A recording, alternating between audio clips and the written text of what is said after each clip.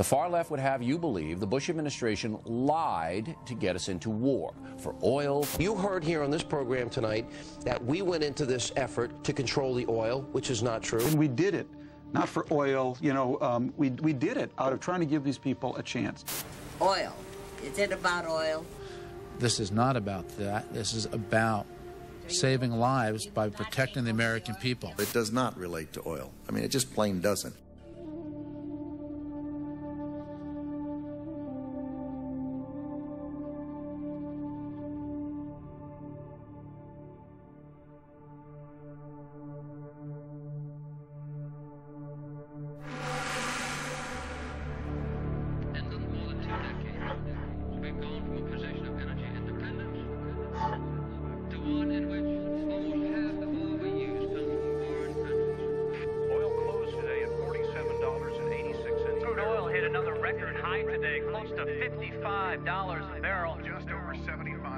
The law of supply and demand being what it is, that is what is driving up tight supplies, control of the world's great oil reserve. Our appetite for gasoline has only increased. That one man that already led to rolling blackouts. The far left would have you believe the Bush administration lied to get us into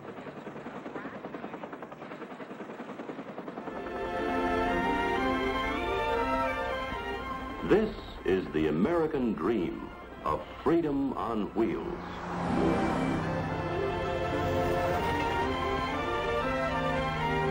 For the United States, oil was once a source of power. More than any other vital material, oil was central to the American way of life. What it comes down to is that the oil industry has to please Mrs. Martin and millions just like her. Already today, she's used some 87 petroleum products, including the plastic bacon wrapper and the wax of the milk carton. Since the onset of the petroleum age in 1860, the United States has been the leading consumer of petroleum, and we remain so today. We have about 5% of the world's population. We consume 1/4 of the world's petroleum, about 20 million barrels per day out of total world consumption of 80 million barrels. But until you really investigate this, you don't appreciate just how deeply our economy is dependent on oil. 98% of our transportation energy comes from petroleum products. We couldn't move goods around our country without oil. Our entire agricultural industry is highly mechanized and dependent on petroleum for herbicides and pesticides and fertilizers. And then if you think of the million products that are made from petrochemicals, all the plastics and pharmaceuticals and cosmetics and paints and lubricants, all of these industries rest on an abundant supply of petroleum. And that's why when petroleum becomes scarce or the price of petroleum rises, the entire economy is affected. Investors worried about high prices and low supplies keep pushing prices up even higher. The extraordinary thing about our addiction to oil is this addiction was formed when we were self-sufficient in the production of petroleum. Well into the 1940s, we produced all of the oil we consumed. Even in the 1950s and 1960s, we produced 80 or 90% of our oil consumption. It's only been in the past decade or so that we've become significantly dependent on imported oil. We now depend on imported oil for about 2/3 of our total demand, and it's expected to increase radically over the next 25 years, but our domestic production is plummeting. And so, since we became reliant on imported oil, it has become a source of weakness for the United States.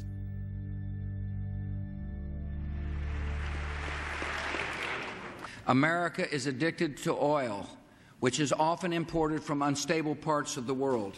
Yes, we hear that America is addicted to oil. The president has said it. I know it came as a shock to some to hear a Texan stand up there in front of the country and say, we got a real problem. America is addicted to oil. But I meant it. because it's a true fact, and we've got to do something about it now. But it was in 1945 that the President of the United States, at that time Franklin Roosevelt, first grasped the nature of this crisis. We must be the great arsenal of democracy. For us, this is an emergency as serious as war itself. Franklin Roosevelt first looked ahead and saw that the United States eventually would become dependent, and he was the one who pioneered a foreign policy based on oil. I should like to see this nation geared up to the ability to turn out at least 50,000 planes a year. Roosevelt understood that oil was a decisive factor in America's victory in World War II.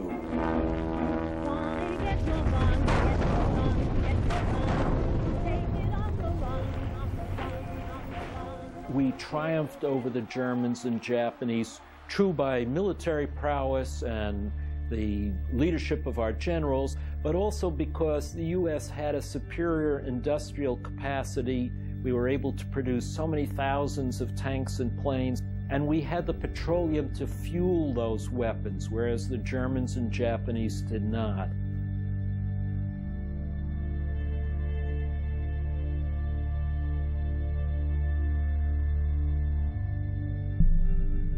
But at the same time, Roosevelt understood that the United States would no longer be able to supply its forces with oil in the future because we were using up so much of our domestic reserves. And this is what worried Franklin Roosevelt most in the final months of World War II. And so he set out to find a foreign source of oil to make up for the decline in American reserves.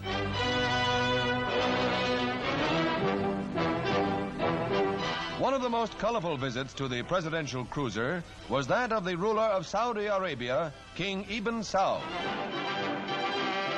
The 65-year-old monarch leaves his country for the first time to attend this. You have to picture this extraordinary moment at the end of World War II. The fateful meeting on February 14, 1945, between the President of the United States, Franklin D. Roosevelt, and the King of Saudi Arabia, Abdulaziz ibn Saud.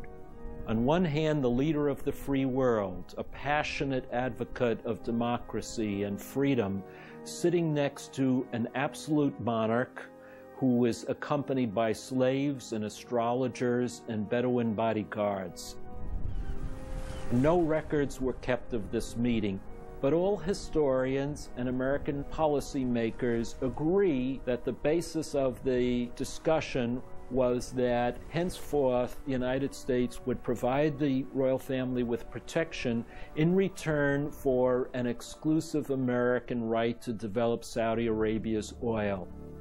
And every American president since then has reaffirmed the U.S. alliance with Saudi Arabia. Our relations with Saudi Arabia have been long, close, and cordial.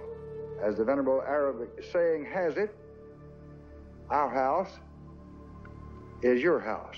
There's an Arab saying, the sands are blowing.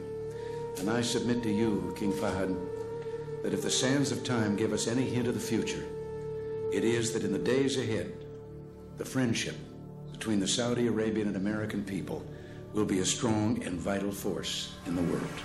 So even when American presidents speak about our deep commitment to the spread of democracy worldwide, and we rail against other countries, Iran or Sudan, Venezuela, for their lack of democracy, we conspicuously ignore the total lack of democracy in Saudi Arabia year after year after year. There are questions about how good a friend Saudi Arabia has really been to the U.S. Experts and U.S. officials give the Saudis low marks, charging that they continue to export the ideology of terror.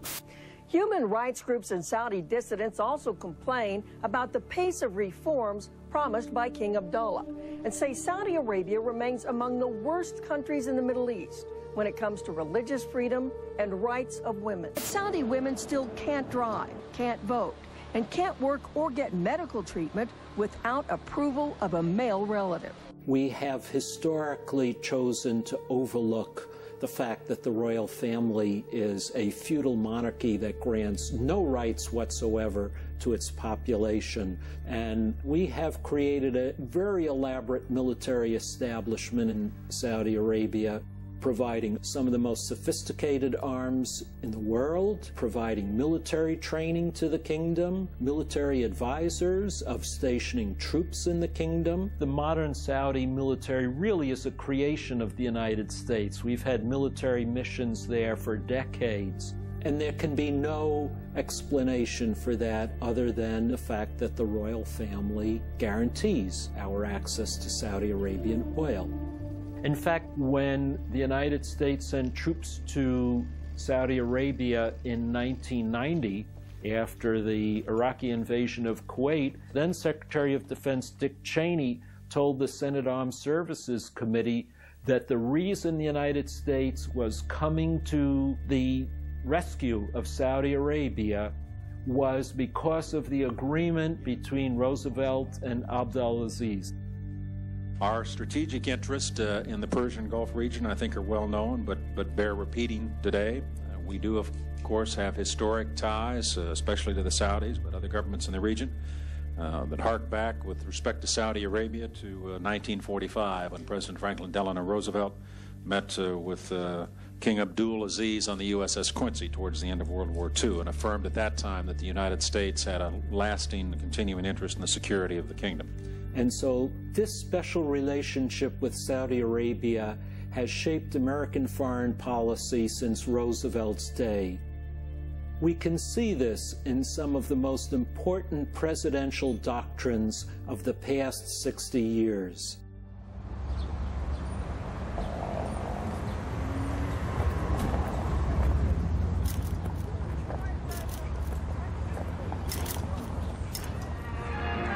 Alarmed at the rapid expansion of totalitarian interests in Europe and Asia, President Truman addresses a joint session of Congress on our changing foreign policy.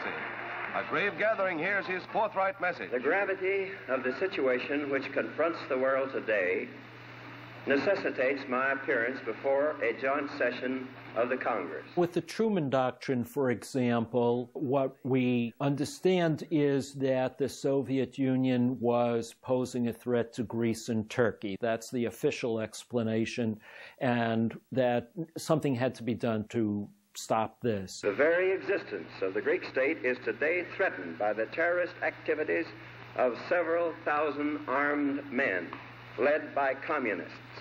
But Truman was really worried about Soviet efforts to dominate the Persian Gulf area and to control the flow of oil from the Persian Gulf. In fact, declassified documents show that the Truman administration was so concerned about a possible Soviet takeover of the Persian Gulf that they contrived plans to plug up Saudi Arabian oil fields in case the Soviets came in and took over the area and we were forced to abandon the region. But he was fearful that the American public wasn't ready for military intervention in the area, so he decided to couch this in terms of a vast Soviet conspiracy against free peoples around the world. If we falter in our leadership, we may endanger the peace of the world, and we shall surely endanger the welfare of this nation. And that became known as the Truman Doctrine. But if you look closely at the diplomatic history, you will find that what was really on the minds of American policymakers at the time was the possibility of a threat to Saudi Arabia and the oil flow from the Middle East. And the same geopolitical concern over Soviet domination of the Persian Gulf and its oil shaped the Eisenhower Doctrine. The Middle East has abruptly reached a new and critical stage in its long and important history. If the nations of that area should lose their independence, If they were dominated by alien forces hostile to freedom, that would be both a tragedy for the area and for many other free nations whose economic life would be subject to near strangulation. The oil flow from the Persian Gulf is so essential to American security and well-being that we'll do anything necessary to protect it. If power-hungry communists should either falsely or correctly estimate that the Middle East is inadequately defended, they might be tempted to use open measures of armed attack. If so, that would start a chain of circumstances which would almost surely involve the United States in great military action. These sorts of brazen announcements that the United States would use force to protect its interests continued right through to the Vietnam War.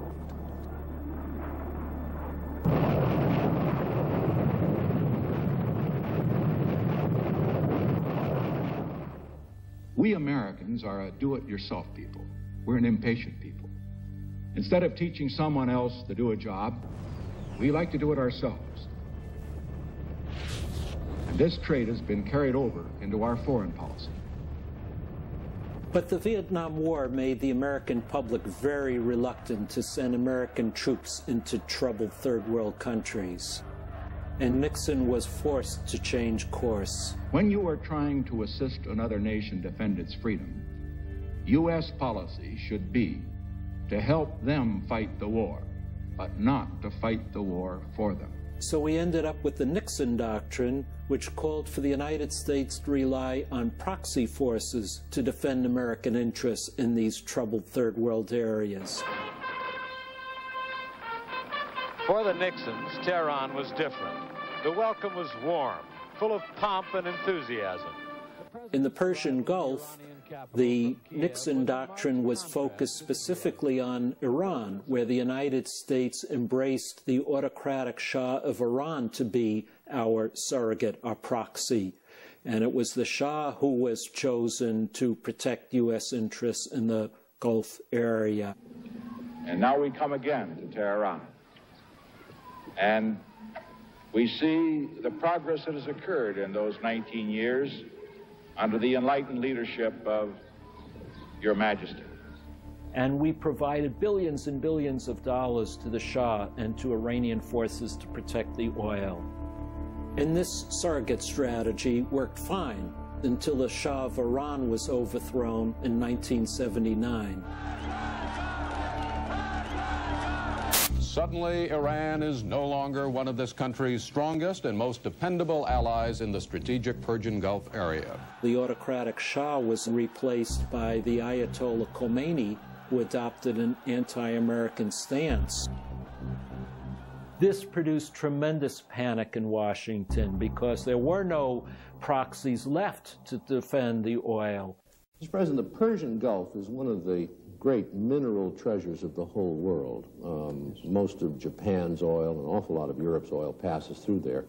The Shah really was the policeman of the Gulf and kept the oil flowing. Now, the new civilian government says it's not going to be the policeman of the Gulf anymore. What's going to happen to this terribly, terribly important part of the world if there is no policeman? And so it was decided that the United States would have to take up this role itself and not rely any longer on surrogates to protect American interests in the Persian Gulf region. Let our position be absolutely clear. An attempt by any outside force to gain control of the Persian Gulf region will be regarded as an assault on the vital interests of the United States of America, and such an assault will be repelled by any means necessary, including military force. This was a radical step because for the first time it said explicitly that the protection of Middle Eastern oil was a vital national security interest of the United States. Now the problem is, at the time, the United States didn't have any forces that was specifically earmarked for operations in the Persian Gulf area. And so Carter created the Rapid Deployment Joint Task Force to act as an interim force. In the past, we've not had an adequate military presence in that region. Now we have two major carrier task forces. We have access to facilities in 5 different areas of that region. And we've made it clear that working with our allies and others, that we are prepared to address any foreseeable eventuality which might interrupt commerce with that crucial area of the world. This, I believe, has assured that our interests will be protected in the Persian Gulf region, as we've done in the Middle East and throughout the world. And this became the nucleus for the Central Command.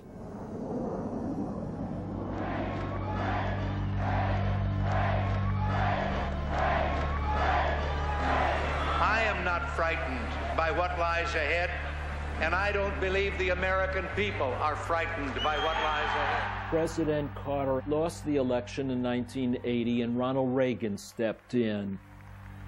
And despite all of his criticism of Carter, Reagan took the initiatives of the Carter Doctrine and beefed them up even further.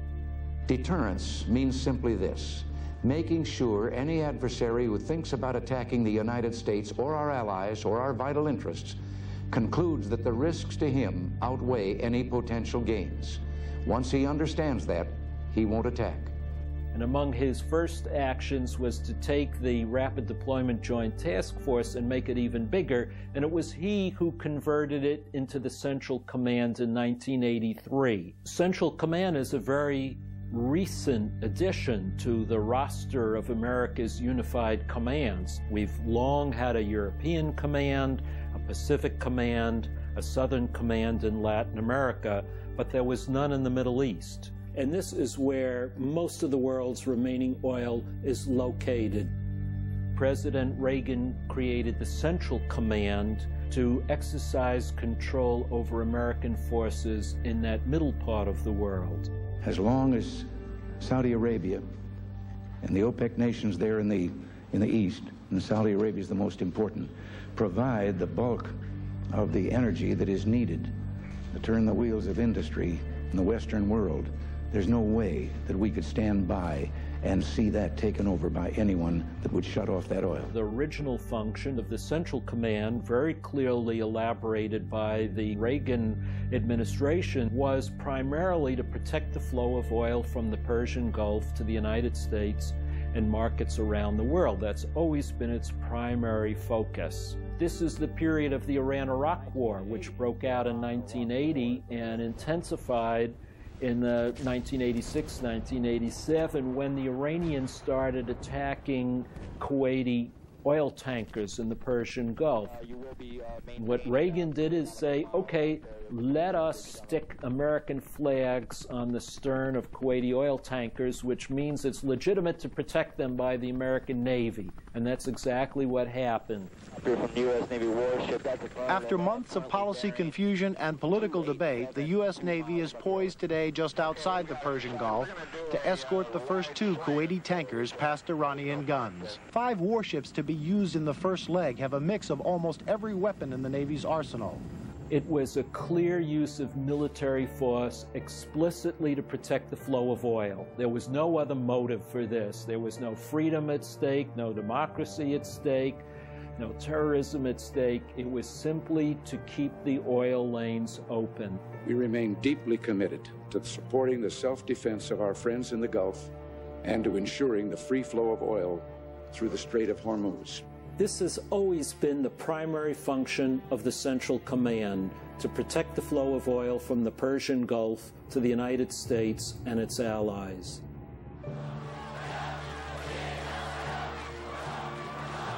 We have some drama unfolding in the Middle East to report to you tonight. Diplomats in Kuwait are now saying that Iraqi troops have crossed the border into Kuwait.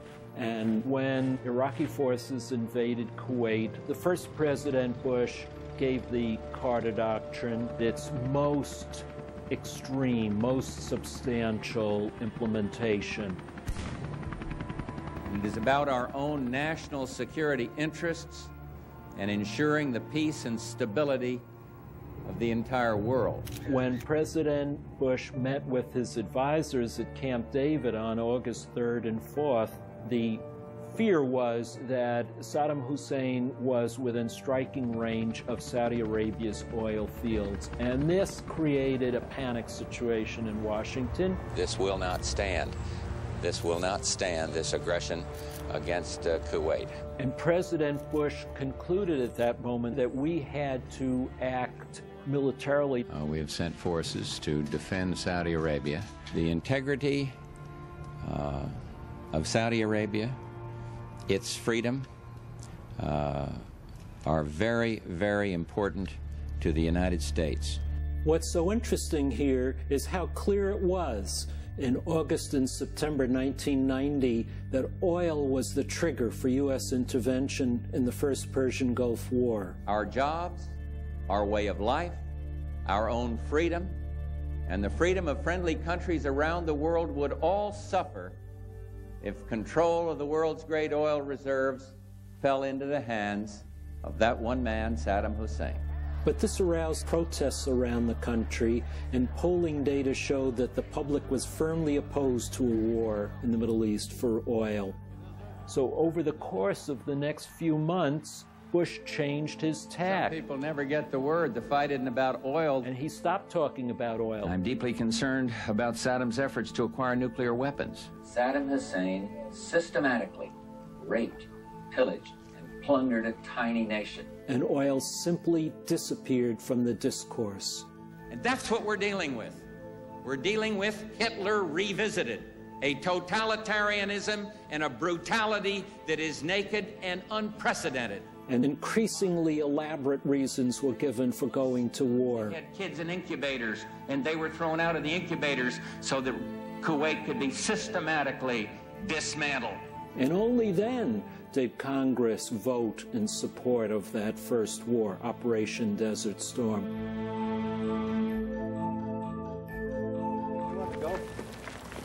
What's going on in the Gulf? Any new developments, Mr. President? No, I had a long talk with King Fahd just now. While all this rhetoric was being played out on the surface, behind the scenes, the logistics of the war were being planned. Bush made the decision to send American troops to Saudi Arabia to defend the kingdom. But King Fahd was deeply worried about the presence of so many American troops on Saudi soil. This, after all, is the Islamic Holy Land, and there's a great deal of discomfort with the presence of so many infidels, as they're called, non-believers, in the Islamic Holy Land. So Bush sent his Secretary of Defense, Dick Cheney, to Saudi Arabia to persuade Fahd to allow the American troops in, because that was the only practical means of driving the Iraqis out of Kuwait, and Bush understood that. Cheney brought with him satellite photos, which have never been made public, allegedly showing that Iraqi forces were on the border of Kuwait and Saudi Arabia poised for attack, in order to persuade Fahd that he was in danger and that American troops had to be sent immediately. But Fahd had another offer of support from an unusual source. The volunteers who went from Saudi Arabia to Afghanistan in the 1980s to fight the Soviet Union with American support. Their leader was a man named Osama bin Laden, a Saudi citizen with close ties to the royal family, who had been working with the CIA in Afghanistan to drive out the Soviet Union. And he was trying to persuade the royal family to allow his forces to defend the kingdom against Saddam Hussein and not rely on the Americans. And so it took Cheney a great deal of persuading to get Fahd to agree to allow the American troops in. I made to the king, at the direction of the president, and meeting with him in Jeddah on August 6th included specifically that we were prepared to deploy significant force to the kingdom, sufficient force to deter further aggression. Secondly, that we would stay as long as we are needed. And third, that we will leave when we are no longer needed or when we are asked to leave. And those, I think, were important considerations in the king's mind. And it was this last condition, that American troops leave as soon as the fighting in Kuwait was over, that convinced King Fahd to accept the American offer and to reject the offer from Osama bin Laden. But when President Bush announced the victory in Kuwait at the end of February 1991, the decision had been made already not to invade Iraq, but to contain it from outside. None of us want to move forces into Baghdad or frankly, we don't want to have any more fighting. But the Americans would have to remain in Saudi Arabia to enforce the containment strategy. And so Fahd was faced with the permanent presence of American troops. And it was this repudiation of the U.S. promise that turned Osama bin Laden from an ally of the United States into a sworn enemy of this country. The bodies of 5 Americans killed in a bomb attack in Saudi Arabia. Car bombs exploded today outside a United States training facility in Riyadh. A truck bomb exploded at the gates to a U.S. Air Force facility in Saudi Arabia this evening. There are deaths and there are scores of casualties. Early this morning, 2 U.S. embassies in East Africa were the target of bombs. One ripped through the embassy in Dar es Salaam, the capital of Tanzania, at about 3:40 a.m. Eastern Time. Almost simultaneously, 450 miles to the north, a blast tore through the U.S. Embassy in Nairobi. The USS Cole was attacked in Yemen. Al-Qaeda militants rammed an explosives-laden boat into the ship, killing 17 sailors.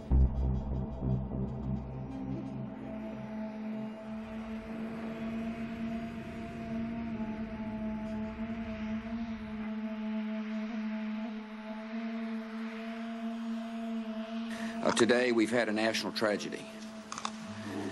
2 airplanes have crashed into the World Trade Center in an apparent terrorist attack on our country.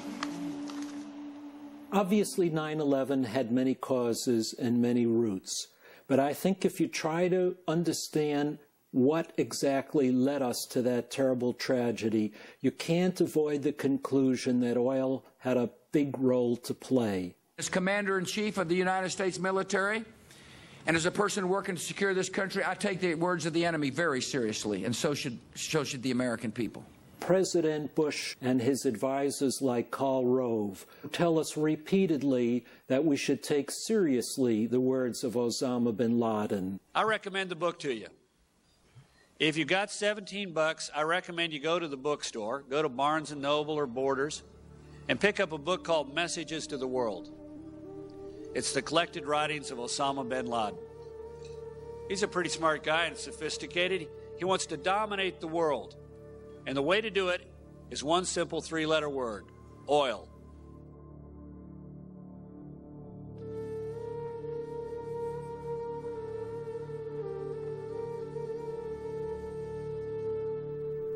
If you read Osama bin Laden's words, his fatwas, you cannot escape seeing oil as lying at the root of Osama bin Laden's war against the United States.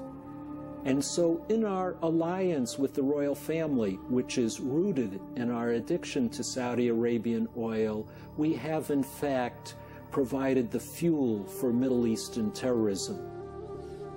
Repeat after me.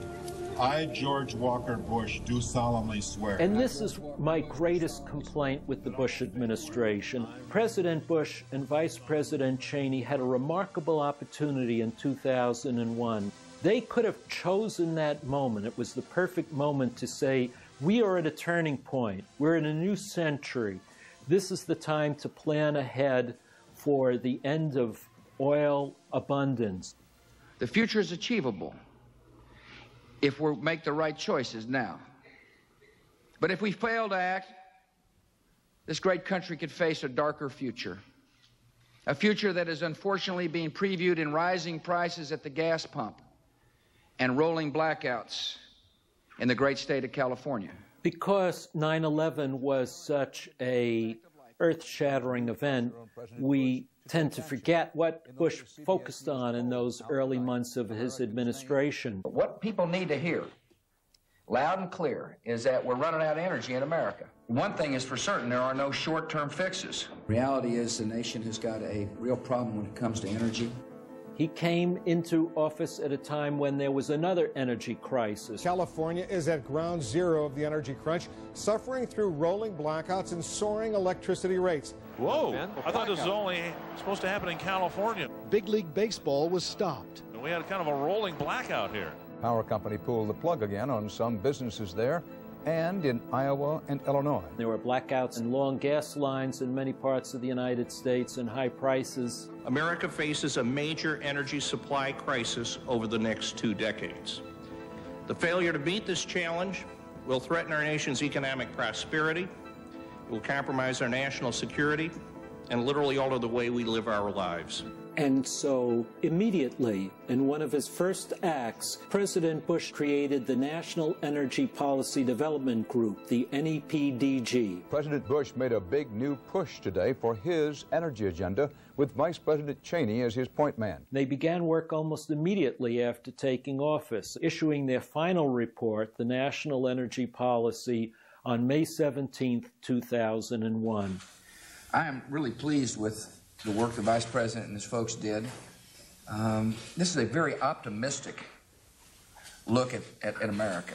This is the major energy blueprint that continues to govern American energy policy today. So you would think that the administration would want to let the American public know who met with them when they framed it and what went on in those meetings. Vice President Dick Cheney and congressional investigators may be on track for a head-on collision in court.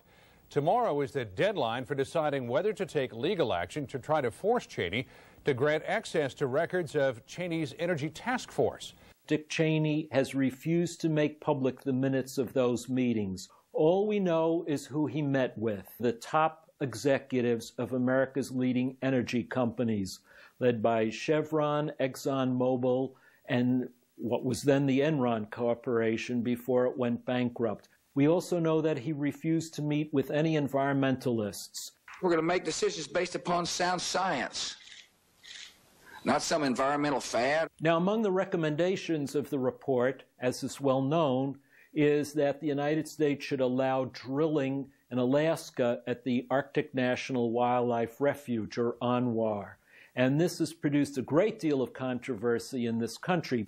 Our plan confronts our increasing dependency on foreign sources of energy by calling for, and yes, it's true, I admit it, calling for increased domestic production of energy. If you listen to the administration's rhetoric, you get the impression that there's enough oil in Alaska to supply all of America's needs. ANWR could yield more than 1 million barrels a day, nearly as much as we import from Saudi Arabia and Venezuela. If President Clinton had signed drilling in ANWR back in the 90s, we would be enjoying 1 million barrels a day more today. If it costs a lot to fill up the tanks and they don't like that, well, demand that the supply increase, demand that oil be drilled offshore in ANWR and so on. And they aren't. Otherwise, shut up. But the report makes clear that there's not nearly enough oil in the United States to satisfy our ever-growing needs. And therefore, it's very clear from reading through it that we have to rely increasingly on the Middle East and other foreign areas to satisfy rising U.S. requirements.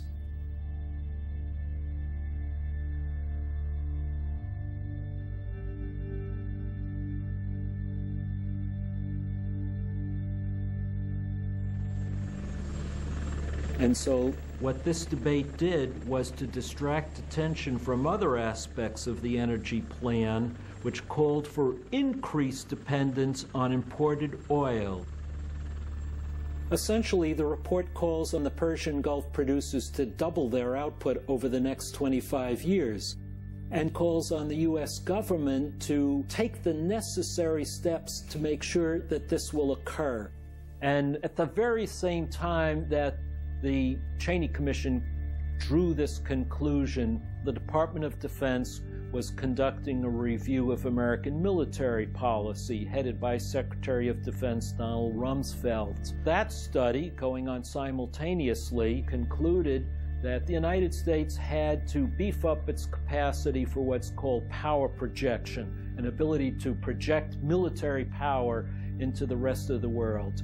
And they focus on exactly the same areas of the world that the Cheney report talks about. So there was a meshing of the energy requirements of the Cheney plan and the defense thinking of Donald Rumsfeld.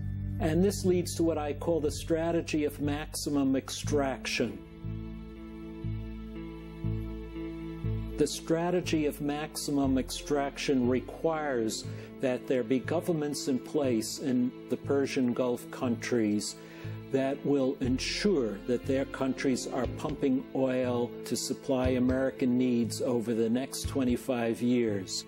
Well, Saudi Arabia made it clear, and has made it clear publicly, that they will not use oil as a weapon. Now, you have such regimes in Saudi Arabia, Kuwait, Qatar, and the United Arab Emirates. Two countries do not have such regimes: Iraq, up until 2003, and Iran today. From Washington's point of view, these are spoiler countries. There are places that have oil that are using oil as a weapon, or using oil as a carrot for certain policies, and that's troubling. They're standing in the way of the strategy of maximum extraction. And so for the strategy to succeed, ultimately you're going to be thinking about replacing those governments with governments that are more inclined to meet Washington's objectives. Regime change is welcome in whatever form that it takes. So the answer is yes. Thank you. Regime change is welcome in whatever form it takes. Saddam Hussein was standing in the way of the strategy of maximum extraction. And as we have seen, that has always set off alarm bells in Washington. Should all his ambitions be realized, the implications would be enormous for the Middle East, for the United States, and for the peace of the world. This is what I think Dick Cheney was saying in his speech of August 26, 2002, before the Veterans of Foreign War, a speech which highlights the threat posed by weapons of mass destruction. Armed with an arsenal of these weapons of terror and seated atop 10% of the world's oil reserves, Saddam Hussein could then be expected to seek domination of the entire Middle East, take control of a great portion of the world's energy supplies, directly threaten America's friends throughout the region. In fact, Dick Cheney used almost exactly the same language in September 1990 before the Senate Armed Services Committee. Iraq controlled 10% of the world's reserves prior to the invasion of Kuwait. Once Saddam Hussein took Kuwait, he doubled that to approximately 20% of the world's known oil reserves. He was clearly in a position to be able to dictate the future of worldwide energy policy, and that gave him a stranglehold on our economy and on that of most of the other nations of the world as well. And so when I say that the war in Iraq was about oil, I say this in geopolitical terms, in line with the Carter Doctrine, the Eisenhower Doctrine, and the Truman Doctrine going back to FDR. What matters to the United States and to all of these presidential doctrines is control over the flow of Persian Gulf oil. Look, I've been a member of 4 administrations. In every one of those administrations, we had as a written national security policy that we would go to war to protect the energy reserves of the Persian Gulf, if necessary. The administration went to war saying it was all about weapons of mass destruction. I believe it. I think that I believe that they believe that. I'm not saying that they believed it was about oil. I'm saying it is about oil, and that I believe it was necessary to get Saddam out of there. And yet this administration, like others before it, has consistently denied that oil is a reason for going to war. Oil. Is it about oil?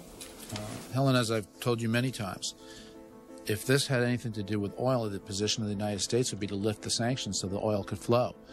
This is not about that. This is about... The issue is not about Iraqi oil.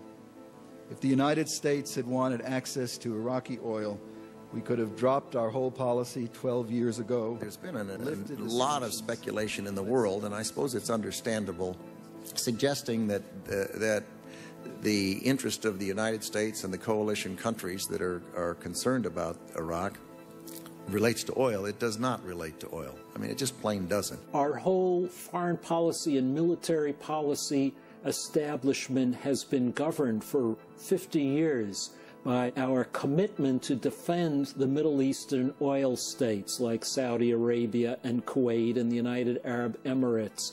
So much of our foreign policy has been tied up in this, and we have a vast military establishment that is totally committed to the protection of these regimes. were told to secure the southern Romayo oil fields up to the canal. We just pulled out here yesterday just to come out and help protect the oil line. In a tank? In a tank. Our military policy and our energy policy have become intertwined. They've become one and the same. And this, I think, is immoral and unpatriotic. The American people truly believe that the use of military force can only be for a higher purpose. Polling shows 4 different polls just over the last 2 or 3 days. 2/3 of Americans support the idea of moving into Iraq militarily. Why? Keeping weapons of mass destruction out of the hands of terrorism and humanitarianly removing Iraqis from the dictatorial rule of Saddam Hussein. Those top 2 are the ones Americans say are the most legitimate reasons for going to war. I think that Americans have demonstrated again and again that it is unconscionable to sacrifice the lives of American soldiers for oil. Oil? Protecting oil supplies, discouraging attacks in the U.S., keeping the price of oil lower in America. These are reasons that Americans say would not be legitimate. In our country, war is a very serious business. We're a democracy, and we take war very seriously. We believe that war is something that should be a matter of extreme duress if the country comes under attack, or in extreme cases of genocide or egregious human rights. High principle is at stake, not economic interests. We will never be free from the dangers of endless wars in the Middle East until we disassemble this large military apparatus that has been created for the protection of Middle Eastern oil. In fact, the trend over the past 10 or 15 years has been in the opposite direction. We are spreading the Carter Doctrine from the Persian Gulf area to the Caspian Sea and now to Africa. And this is clearly reflected in the creation of the African Command. Africa Command will enhance our efforts to bring peace and security to the people of Africa and to promote our common goals of development, health, education, democracy, and economic growth in Africa. This is the first new regional military command to be created since the Central Command was created in 1980. This command will enable us to have a more effective and integrated approach than the current arrangement of dividing Africa between Central Command and European Command, an outdated arrangement left over from the Cold War. And in my view, this is directly related to the growing importance of African oil to the United States.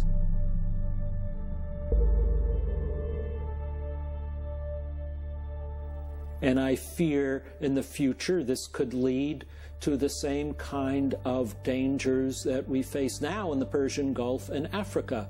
And what makes this so much more dangerous is that we're not the only great power that is militarizing our foreign energy policy. China is following along the same path as we are. China's economy is growing so fast it builds a city the size of Philadelphia every month. Oil is the rocket fuel for all this growth, and China made it clear today it will outspend the competition to secure it. Like us, they are supplying arms and military equipment and training to regimes that they rely on for oil. China's increasing wealth is also buying high-tech missiles and jet fighters capable of going one-on-one with the best America can deploy. This new China, some warn, is a whole new threat. Russia has also become a player in all of this. In its effort to become a superpower all over again, Russia seeks to dominate the flow of oil from the Caspian Sea area in Central Asia, the flow of oil and natural gas. And so it is competing with the United States for control and dominance in these areas. That's the kind of dangerous situation that we see developing in the global pursuit of scarce energy supplies. And the likelihood is that we will call on more American troops to risk their lives in these wars. And if we continue to rely on military force to solve our resource needs, we're in for a very bloody and dangerous and painful century indeed.